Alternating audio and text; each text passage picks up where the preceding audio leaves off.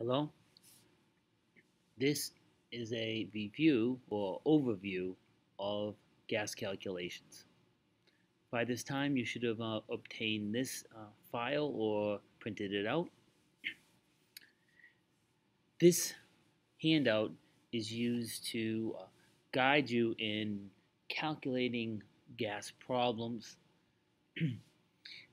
Gases can be defined with four variables: volume, temperature, N, which is the number of moles, i.e. number of particles, and P, the pressure.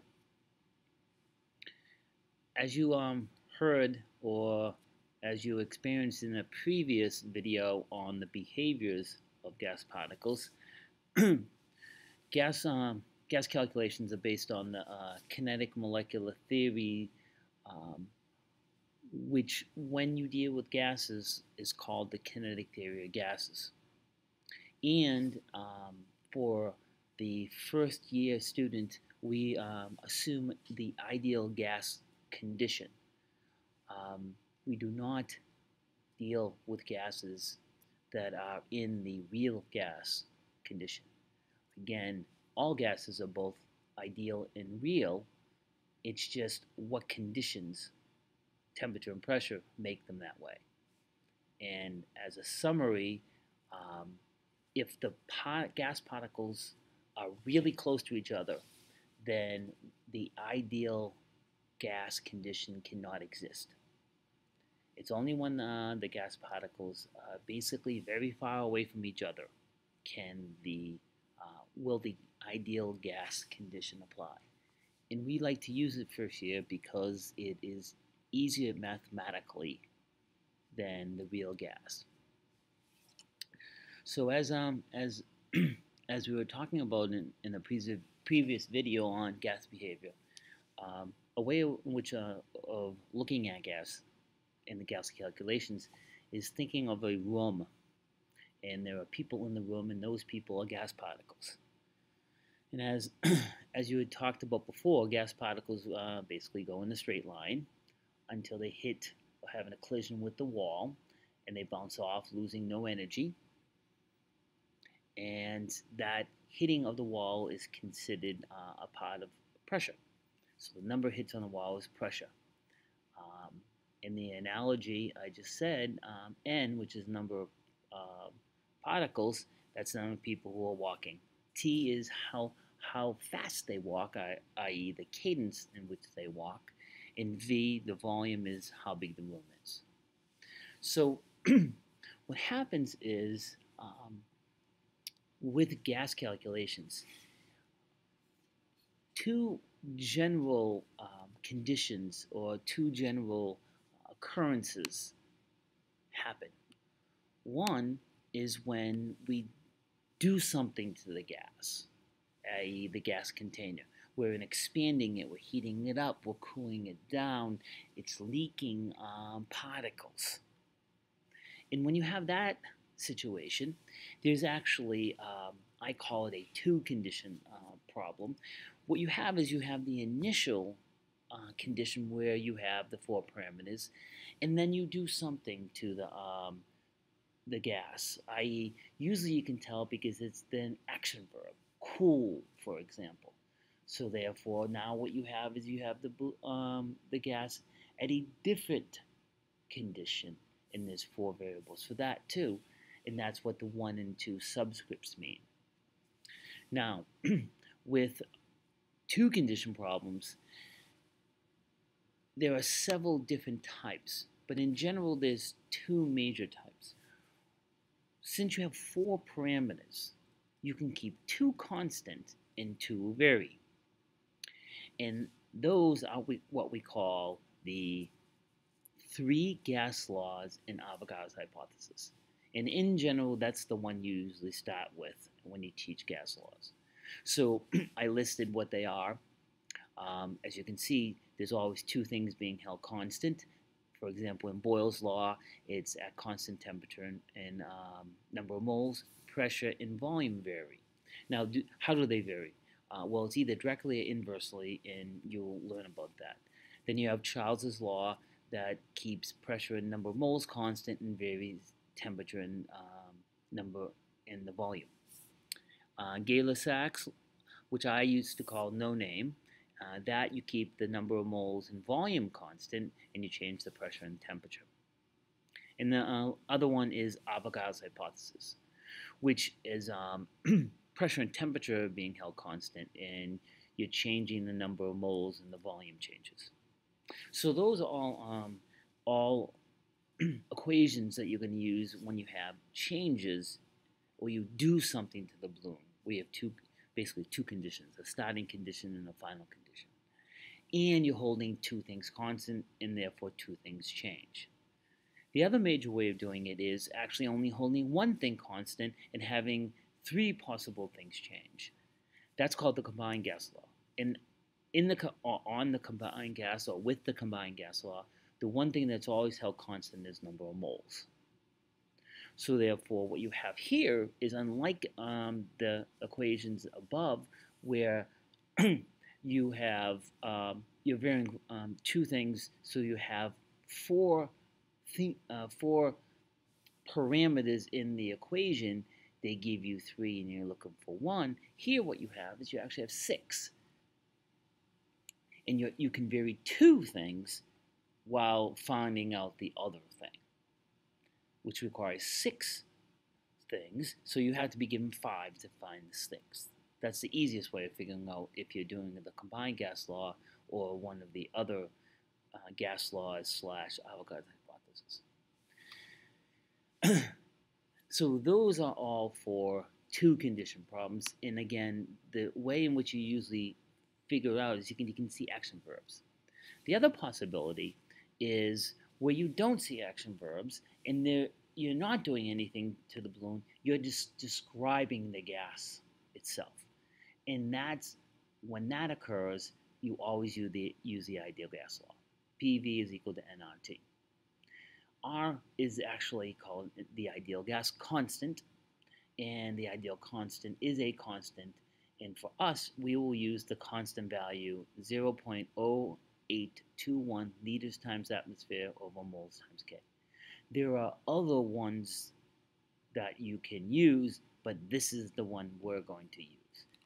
And since it's a constant, you change all the other variables in your equation into the units of the constant, so you don't change the constant.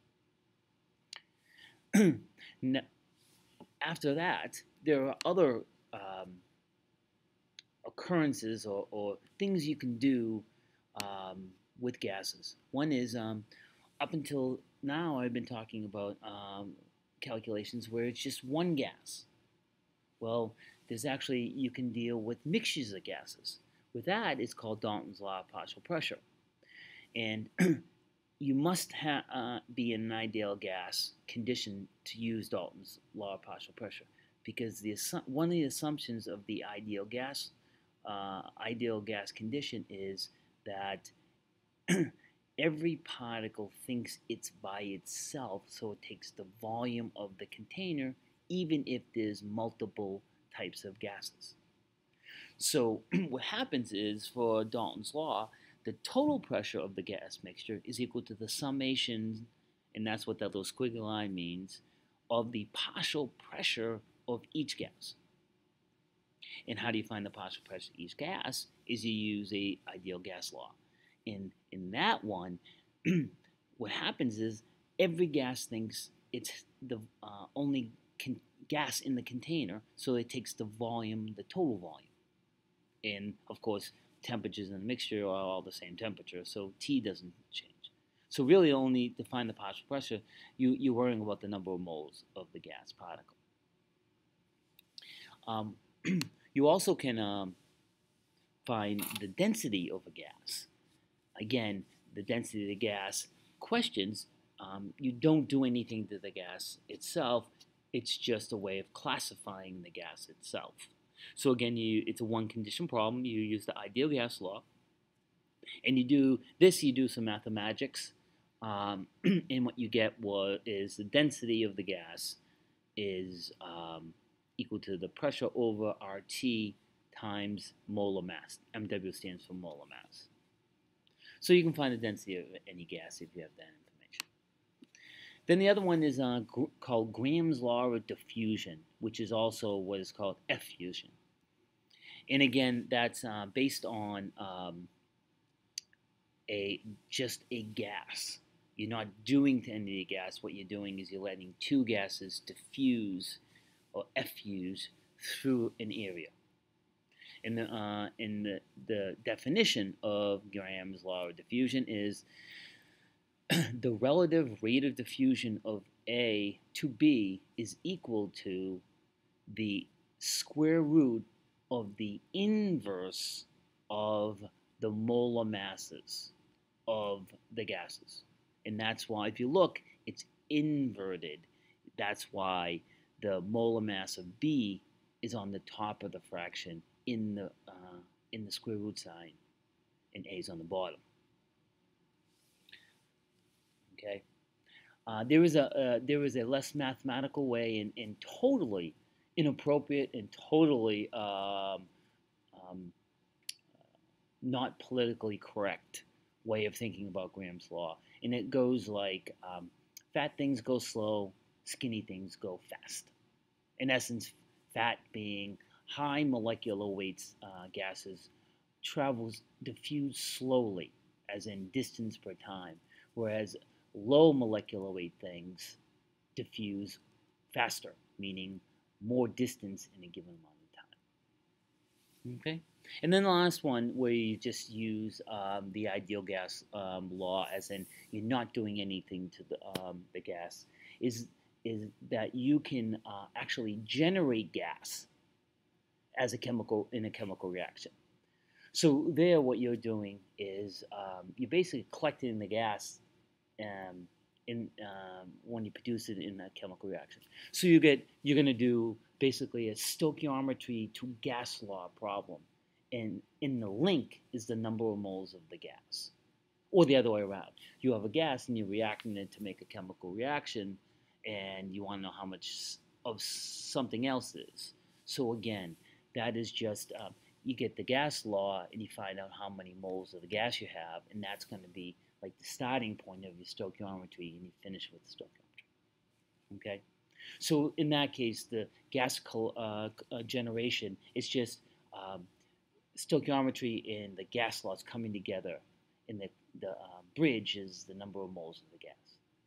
Now, for that one, I'll just quickly talk about if you collect the gas underwater, as in you generate the gas and then you displace the water with the gas to collect it, then you have a little problem, because the gas in the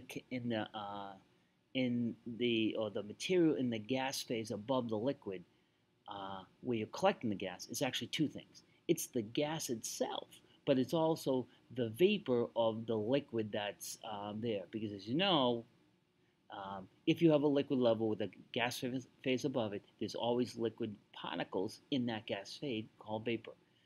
So your pressures aren't just the pressure of the gas, it's now a Dalton's law of pressure problem, where you have both the pressure of the gas and the pressure of the vapor pressure of the liquid. If you don't collect it under the gas and underwater, then if, let's say, you just use a balloon, then you don't have to worry about that. The pressure of the balloon is the pressure of the gas. And sometimes we're able to do what's called the molar volume of a gas lab, where you have to deal with this. But we'll discuss that in a different video.